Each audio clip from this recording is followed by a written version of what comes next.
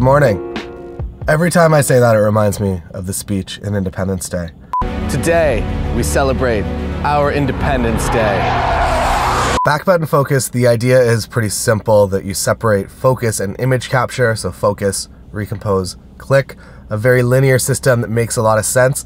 I'm here to tell you why it's wrong. It's the most wrong in a fast-paced to semi-fast-paced environment. If you're just standing on a street corner waiting for somebody to enter good light, it really doesn't matter what you use. Ergonomically, it's the worst. You're taking your finger off of the AF button, removing a point of stabilization from your camera, and when you put a finger on the camera and then take it off, you're subconsciously kind of pulling back from actively taking the image. Which again is fine if you're an observer and you have time to wait at that street corner, but if you are in a fast-paced photography environment like a wedding, and as a wedding photographer, I have to actively be creating work all day. I also feel like back button autofocus is kind of left over from the time when your center AF point was way better than all your other AF points, so to focus and recompose based on that made sense, but there's also a little bit of an elitist mentality when it comes to a lot of the photographers that I know. The way that they present the fact that they shoot back button focus always makes it seem like they're more of a true photographer than I am because they shoot back button autofocus. So internally, maybe that's why I started to reject back button autofocus in the very beginning.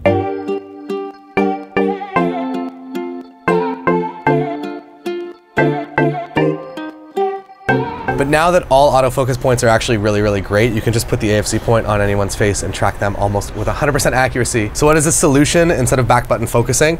It is changing your AF on button to AFL, which is AF lock. And it's a much more organic process where you're focusing with the shutter and then holding the focus. So you're adding something and you're actively engaged in the scene rather than tapping something and removing yourself and kind of ruining the flow of energy. So it's 2018, there's no reason to be photographing with back button focus anymore. If you're just learning now, don't worry about everybody that says that you need to do back button focusing in order to be a professional photographer. They are incorrect. So agree, disagree, post a comment below. Thank you so much for everyone that's joined the Patreon. A lot of people over the past couple days have joined, so new video every Monday on wedding photography, business, marketing, things that make you money. I put all of my photography and editing content on YouTube, but I locked down all my advanced marketing secrets behind Patreon because I don't want those secrets out there all over the world because then they will become inefficient and useless, unfortunately. So thank you everyone that's joined, and I'll see you on the next video.